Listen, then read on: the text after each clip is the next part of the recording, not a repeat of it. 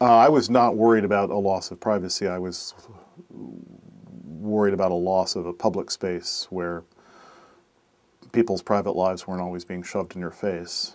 And technology has made that a lot worse, as far as I can tell. I'm assaulted by other people's private lives in a whole new set of ways. I cannot shop for groceries without getting their private conversations. But that's not what people mean when they talk about a loss of privacy.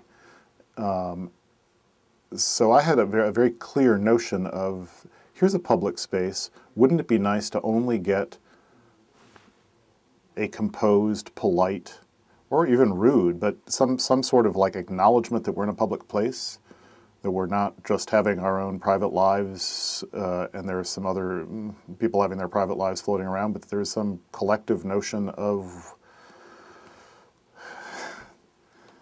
like, put yourself together a little bit,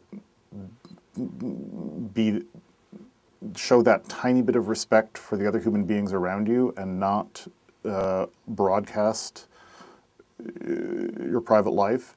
In that respect, if you look at privacy, which I felt was the problem, I felt like this obsession with privacy. I thought we live in the growth of the private sector and the shrinkage of the public sector, even to make a little pun like that. This is a privatized world. All of that has gotten a little worse. And at a certain point, I realized, I wrote that thing during the Clinton-Lewinsky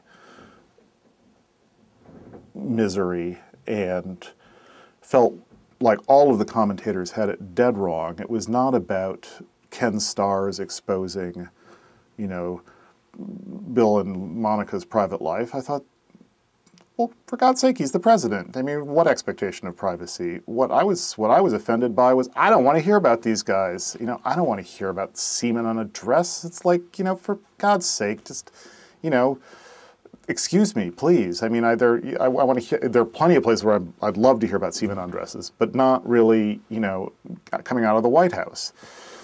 That inversion where the privacy loss had to do with something being made public rather than being inflicted on me, rather than my private stuff being, I don't care, I really don't care if people poke around in my stuff if I never know about it. I'm a writer. I have an exhibitionist streak. I betray my own privacy all the time. I publish all sorts of private facts about myself, and not just myself, but my friends and my family. So I'm not worried about that. But at a certain point, that sense of assault by other people's,